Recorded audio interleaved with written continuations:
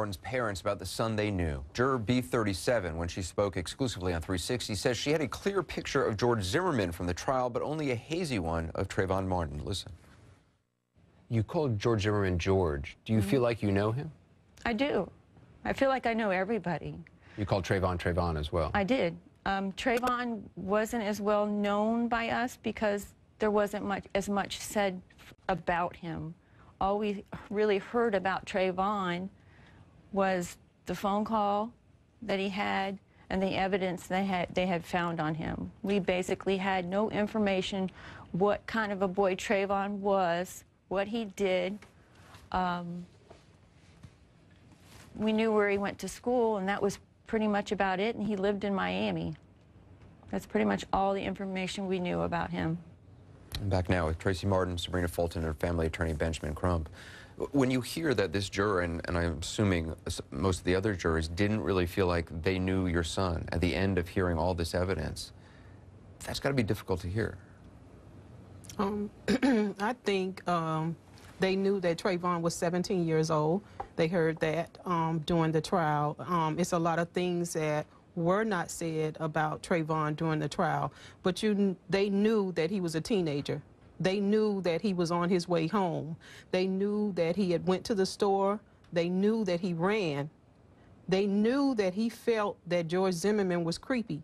So it's some things they did know about Trayvon. They didn't understand why he didn't go home. Well, if someone is following me in a vehicle and following me on foot, I wouldn't go home either. So there are some things that they know about teenagers in general, even without specifically saying, well, Trayvon was a little playful. Trayvon likes to be around kids. Trayvon is more affectionate.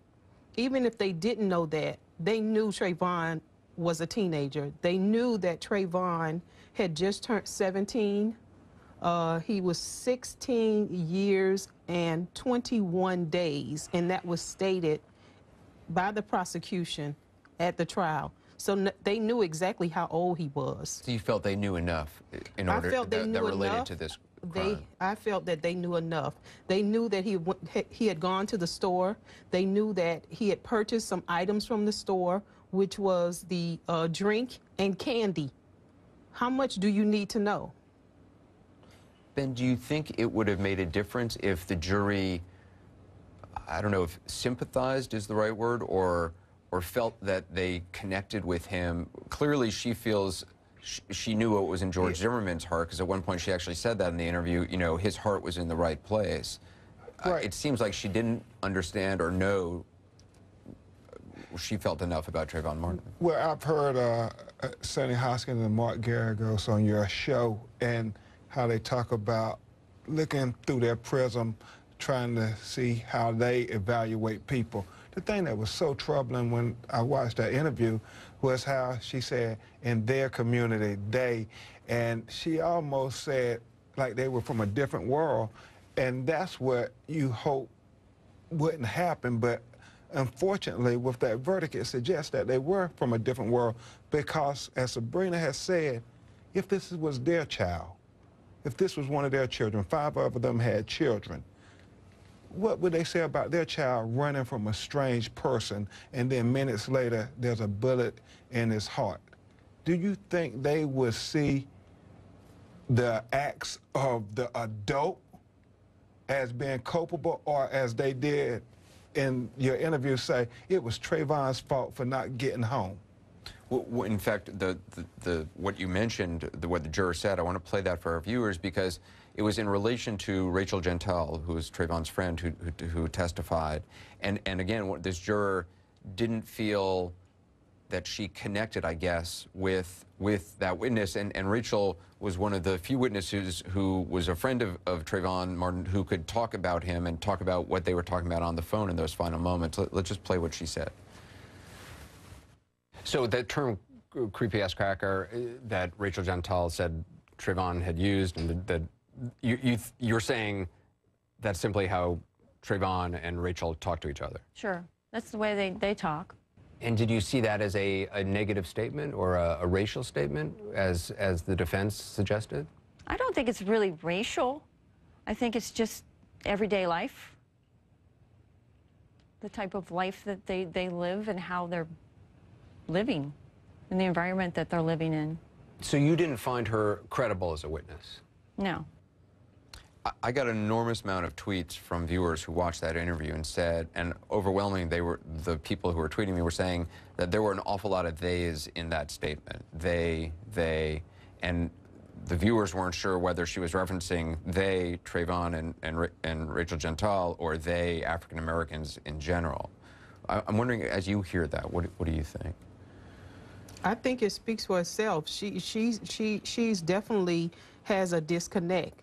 She's not saying that's the way teenagers talk in our community. She's saying in their community, that's how they talk.